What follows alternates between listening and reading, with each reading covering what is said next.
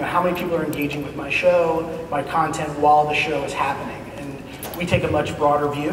And so the statement was made to kind of suggest that you have this opportunity to engage people from the beginning of your marketing cycle and then long after. And I think that was you know, showcased this past year. We worked with TNT in Dallas.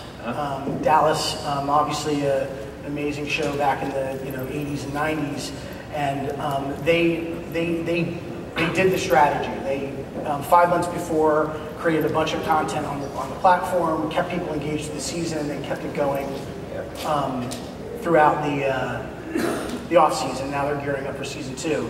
I think, which is kind of a good segue into this slide.